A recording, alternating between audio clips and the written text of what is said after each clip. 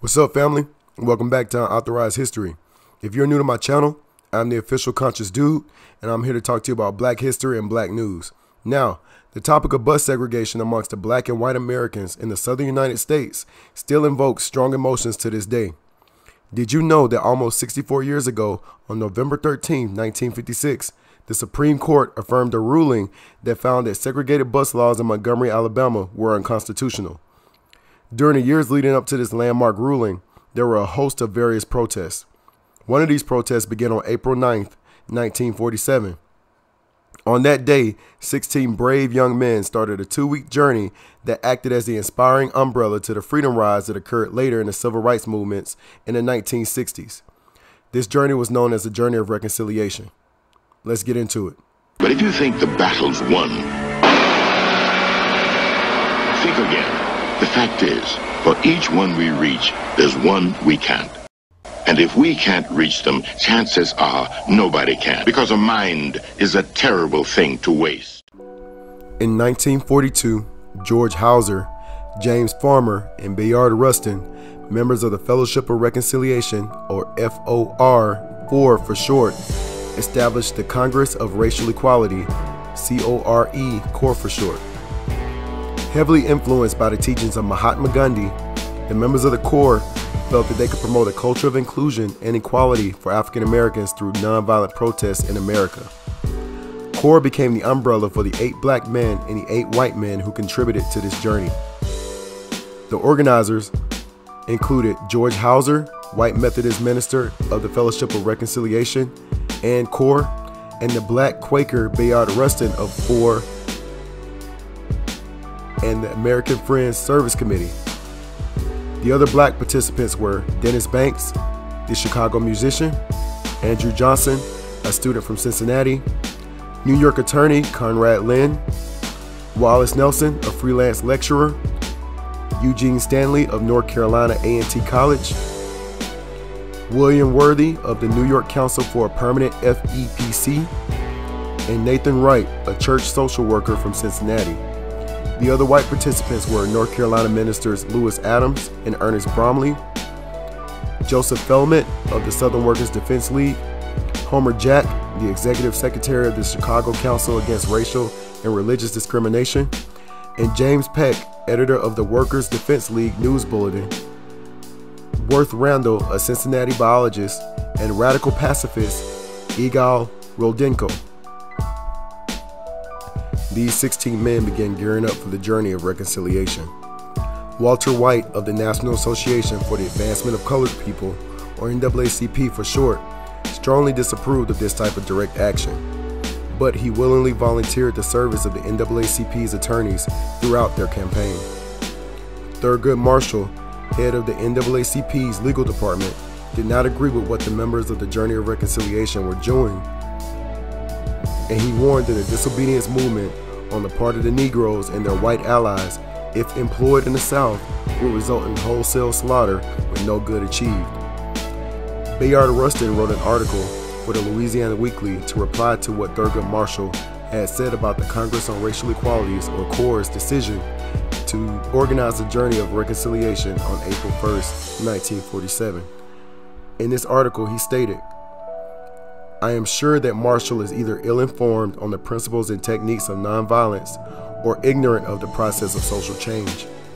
Unjust social laws and patterns do not change because the Supreme Courts deliver just decisions.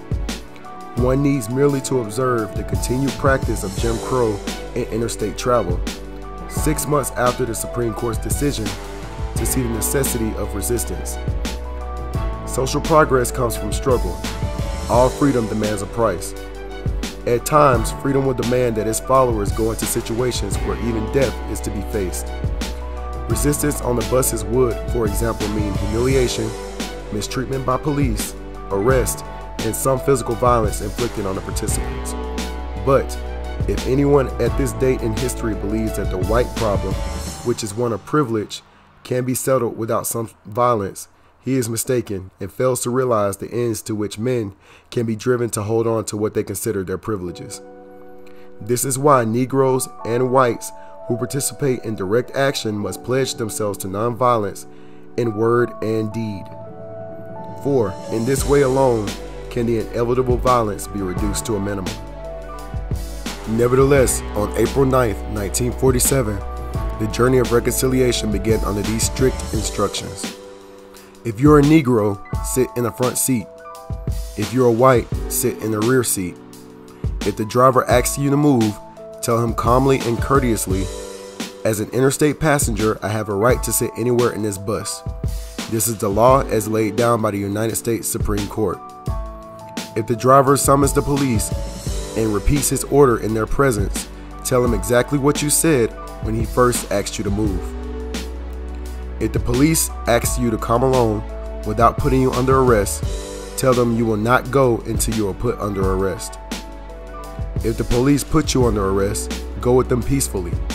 At the police station, phone the nearest headquarters of the NAACP or one of your lawyers. They will assist you. The journey of reconciliation has some support from the ruling of the 1946 U.S. Supreme Court case. On June 3, 1946, the Supreme Court of the United States announced its decision in the case of Irene Morgan versus the Commonwealth of Virginia. Now, if you've been following my channel, then you know that I made a video on Irene Morgan and her case. I will place the link in the description box below for your review.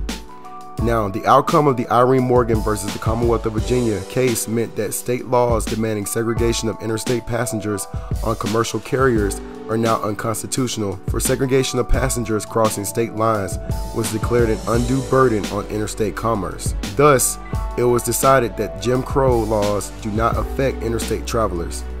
In a later decision in the Court of Appeals for the District of Columbia, the Morgan decision was interpreted to apply to interstate train travel as well as bus travel. Under this ruling, during a 2-week period from April 9th to April 23rd, 1947, the interracial group of men traveling as a deputation team visited 15 cities in Virginia, North Carolina, Tennessee, and Kentucky. They conducted more than 30 speaking engagements before churches, NAACP, and college groups. During the ride, blacks were to sit in the front and whites were to sit in the back. Sometimes they rode side by side, and that also violated the current bus segregation laws. The Southern United States were reluctant to embrace the decision of the courts. According to Wikipedia, the riders had been arrested several times. For instance, when they reached North Carolina, the participants planned to ride public transportation starting in Washington, D.C. Then they would go through Richmond and stop in Petersburg.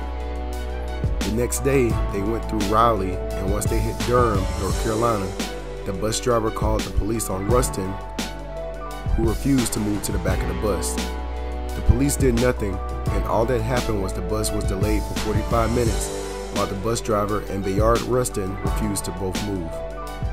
During the 2-week trip, African Americans continued to sit in front, white Americans sat in back, or sometimes side by side, all in violation of current state laws which require passengers to practice segregated seating in buses. The day after the bus driver called the police on Bayard Rustin, the group of 8 white men and 8 black men met with Intercollegiate Council for Religion and Life and attended church services. On April 13th, 4 of the men were arrested, 2 black men for not giving up their seat, and 2 white men for defending the 2 black men. James Peck went to pay their bonds and was hit by a taxi driver in the head. Racial tension began to grow as the journey went on. Martin Watkins, a veteran, was beaten by a group of taxi drivers for speaking to an African American woman at a bus stop. In May 1947, the 2 black men and the 2 white men who had been arrested earlier in the bus ride faced charges afterwards and did not win when they appealed their sentences.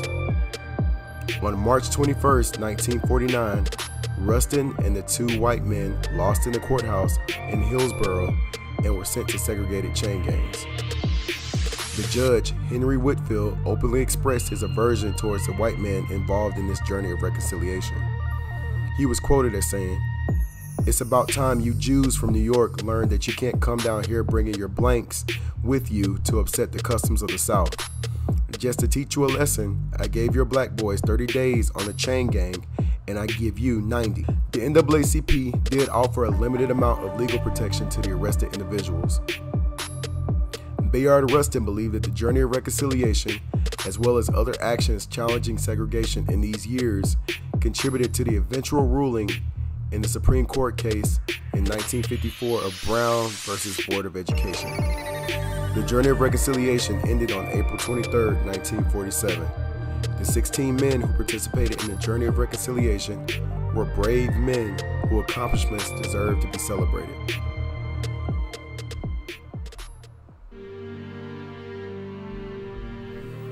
Alright family, I just want to say thank you guys for bearing with me throughout the video. I lost my voice recently and I was trying to wait until it came back for me to produce this video, but I didn't want to wait any longer and I wanted to get this video out to you guys as soon as possible. So thank you guys for bearing with me. Now, it is vital to note that racism is a vice that any person can fall victim to at one time. Can you imagine the opposition and the danger that those 16 men faced during their 2-week journey? They all sacrificed a lot, and as you heard in the video, several of them were sentenced to chain gangs just for their participation, both black and white. The 1946 Supreme Court ruling in the case of Irene Morgan versus the Commonwealth of Virginia was initially not honored by many of the southern states. Civil rights activists such as Thurgood Marshall were hesitant in lending support to the journey of reconciliation because of the potential for this movement to cause violence and heighten racial tensions among the black and white Americans who lived in the South.